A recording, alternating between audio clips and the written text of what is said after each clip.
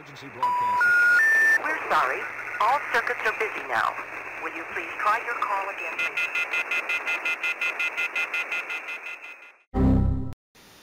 Hello YouTube and preppers, this is the Comms Prepper, the video about wall transformers or power adapters and how to read the data plate on them, what's inside them, and how you can emulate or recreate the voltages these things produce for you for your electronic devices should there be an emergency situation where there's some kind of natural disaster or something happens where your wall transformers are lost, destroyed, you just can't find them, or you're bugged out and you didn't bring them with you, but you have to charge a laptop or a camera or some other device like a GPS.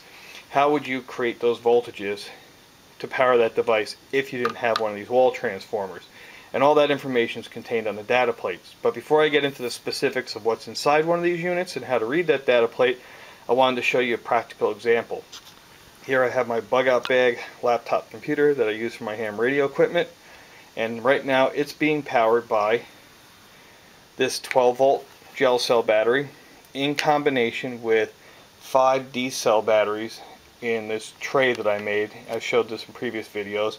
So each D cell battery is 1.5 volts, so I have 12 volts here. 1.5 volts times 5 gives me 7.5 volts. Combining that together, it gives me 19.5 volts. And I have these alligator clips going to an older power cord, powering the laptop. And you can see here on the multimeter I have 19.25 volts. So the laptop is loading the batteries down a little bit, but as you can see, the laptop is operational here without its power cord, and it doesn't have a battery anymore. That died years ago. But I'm able to keep this piece of equipment running without its factory provided transformer sitting here, using this battery in combination with some D cell batteries. So there is some flexibility here if you need to power something, but before you can do any of this you have to know how to read these data plates. So I'm going to break here and then I'll roll into the specifics of how to read these data plates and what's the input voltages, what's the output voltages, what's inside one of these devices, and how it works. As I said in the intro, we have dozens of these wall transformers or power transformers lying around the house, powering all sorts of devices that we use every day. But in an emergency, if these were lost, damaged, or destroyed, how would you replace that voltage? And each one of these devices is different, so you just can't move one wall transformer to another device without making sure that it's providing the proper output voltage. What's inside one of these things? Well, here's one ripped apart, and it doesn't look like much. You have a transformer, and it's wrapped with an iron core. The red tape there is wrapping up what they call the primary or input winding, and then the blue tape towards the bottom is wrapping up what they call the secondary or output winding of the transformer. And this is just copper wire wrapped next to each other. And kind of like two magnets repel each other, when voltage and current build up on one winding, it creates a magnetic field and it repels electrons on the secondary winding, just like a magnet, inducing a voltage on the other side without actually being physically connected. From there, off the blue winding, your voltages are passed to 4 diodes, which create what they call a full wave bridge rectifier.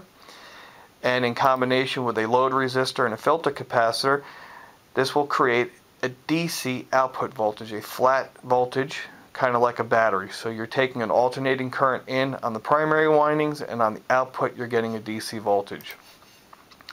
Here's a schematic diagram of a typical 10-to-1 reduction wall transformer with a full wave bridge rectifier. And when I say 10-to-1, that means if we put 100 volts in on the primary winding, you're only going to get 10 volts on the secondary winding. So on the left here, highlighted in yellow, you have alternating current coming in, and that's going to be 120 volts AC, not peak, but what they call RMS. And it's a step-down transformer, so it's 10-to-1. So on the output, instead of 120 volts AC, you're going to get 12 volts AC.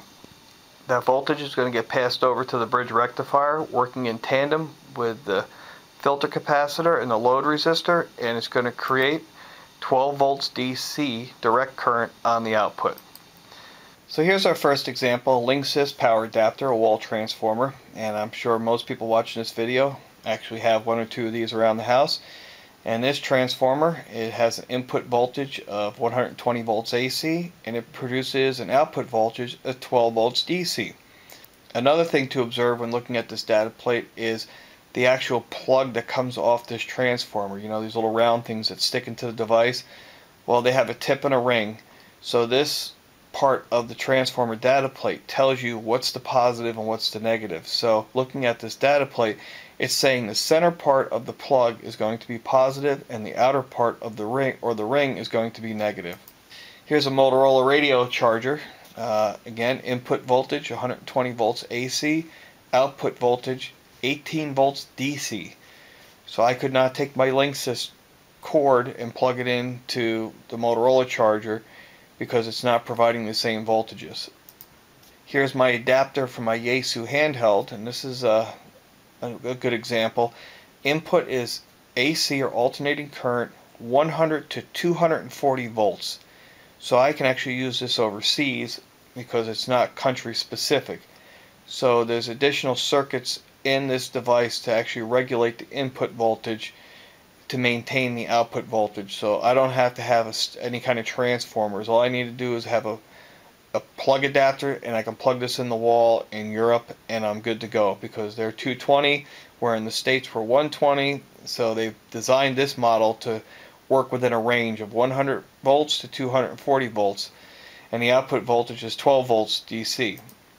Now you can see actually doesn't say volts DC or volts AC. They just use the V, and then the squiggly line highlighted in yellow represents alternating current, and then the straight line with the 3 dots underneath it is another way of representing DC current. So you may see this representation on some of your transformers.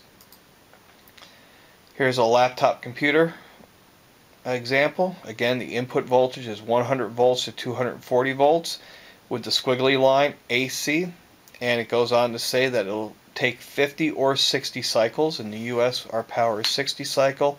In Europe, it's 50 cycle. And the output voltage is 19 volts. And again, you have that long line with the 3 dashes representing DC output. So that gives you an idea how to read these power transformer cubes to get an idea of what the input voltages are and the output voltages. And for emergency planning, if something were to happen, if you were missing that device or it was broken, you could find out what voltages that transformer was putting out using your creativity, a power supply, a solar setup, or batteries. You could match batteries up and replicate that voltage needed for that specific device. I hope I didn't cause any confusion, and as always, thank you for watching my videos and subscribing to my channel. This has been the Comms Prepper with a video about wall transformers.